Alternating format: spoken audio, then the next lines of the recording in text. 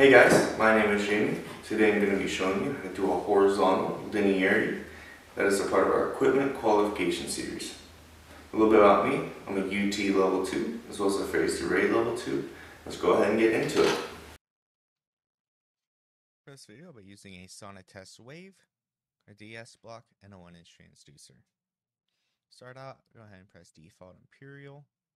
Bring the range to 20 inches because for a horizontal linearity, you must have a range of 20 inches.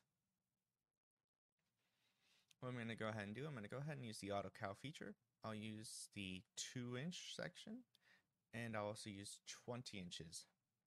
Change the range to 20 again. The reason I'm using 2 inches is because I'm using the 2-inch section on the DS block as seen behind my hand.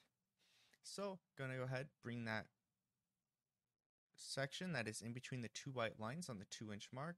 Go ahead and add that point. Go to the 20-inch mark now. Add the point, press calibrate, and apply. So now I'm at 2.01. I'm just going ahead and looking at the numbers to make sure they are close. And as you see, they're all fairly close.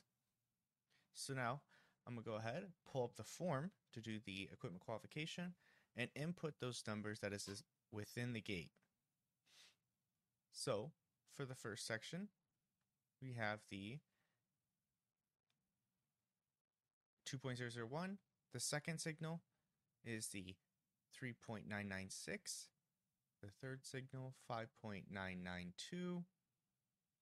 Fourth signal, 7.984. And you see on the top left, that is going to be in the actual reading section.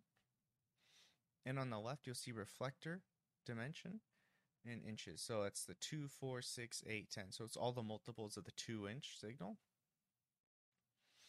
And it will automatically calculate the percentage of screen range. And it'll tell you, and you have to be within plus or minus 2% of the full screen width. Alright, so now we're on 16, so 16.013, 17.992, and as you see, we are nowhere near that plus or 2 minus 2%, and it's fairly right on, 19.987.